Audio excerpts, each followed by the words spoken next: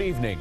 Fireworks at the Fairfield School Board meeting tonight, with several residents calling for the resignation of 2 board members.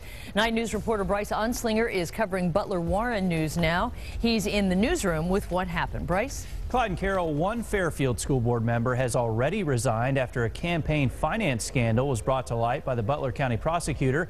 Many residents came to tonight's meeting demanding that 2 more board members step down.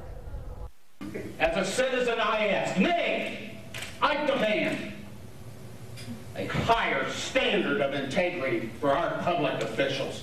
Emotions ran high in Fairfield tonight as residents took the podium asking 2 of Fairfield's school board members to resign.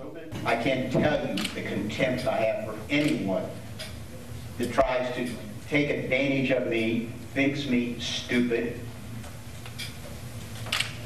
or messes with the electoral process.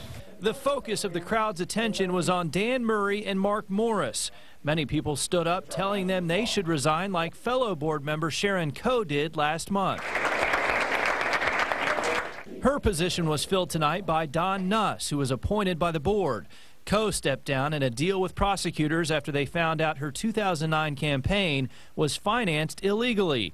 Prosecutors say Tom Burr financed Coe's campaign to ensure his company, Universal Transportation Services, would keep a major contract with the Fairfield School District. Burr pleaded guilty to attempted tampering with government records. Both Murray and Morris deny any wrongdoing, and both say they will not resign and claim the prosecutor has cleared them. Some tonight have asked me to resign from this board. I will not resign from this board. I was elected to represent this community, and that is what I'm going to do. And the easy thing to do would be to resign, you're right.